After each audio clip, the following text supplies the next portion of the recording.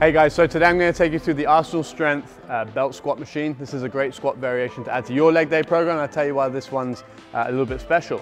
Today we're going to be using a belt, so that's going to be our contact point rather than say a barbell. So we're really taking away that load from the back, whether you've got back issues, core weaknesses, or you just need to deload from the back. So I'll show you through the setup. So we're going to step up onto the platform. Okay, belt's going to come up just over the hips. I'll squat down slightly so I can lock into the carabiner. Okay, now all of the squat principles are going to remain the same. So knees should be tracking the toes. I'm going to remove the safety just here.